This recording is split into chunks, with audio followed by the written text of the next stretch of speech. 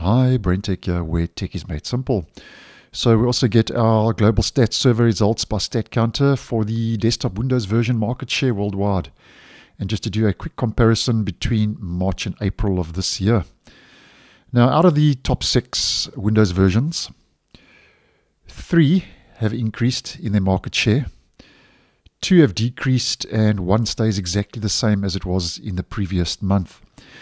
Now, Windows 8, starting at the back, is one of those to decrease ever so slightly from 0.24 to 0.23%.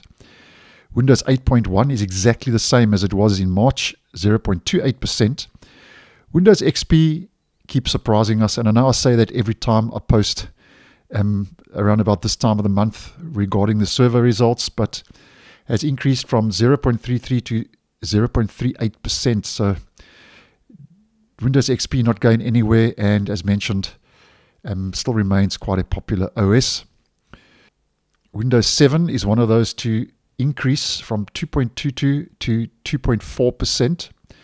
Windows 11 is also another version to have increased from 42.66% to 43.72%, and this is an all-time high now, an all-time best for Windows 11.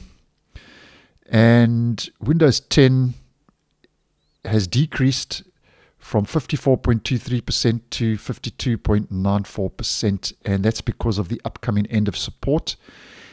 Now, a couple of reasons why Windows 11, that market share is rapidly increasing suddenly, is because obviously of the upcoming end of support of Windows 10. So like it or not, I think a lot of people are rushing out to get new devices, and those new devices all have Windows 11 pre-installed on them. So that's a big factor.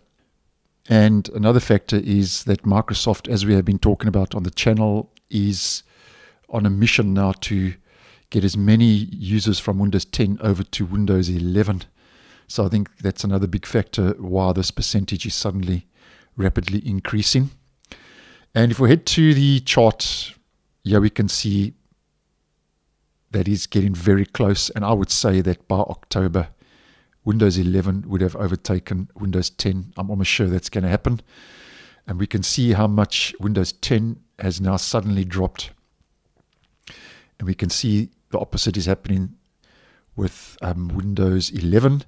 And that sudden increase all started in December last year, where 10 started dropping and 11 started increasing. So I would say in the next month or two, this will mean that Windows 11 will be the most used OS when it comes to Windows, according to Statcounter. And personally, I am very surprised to see how fast Windows 10's market share is decreasing. If we look at April in 2024, it was at 69%. Let's just round it off. And now it's at 52%. So that's a major drop over the last year. But anyway, just keeping you guys posted as to those different percentages. So thanks for watching, and I'll see you in the next one.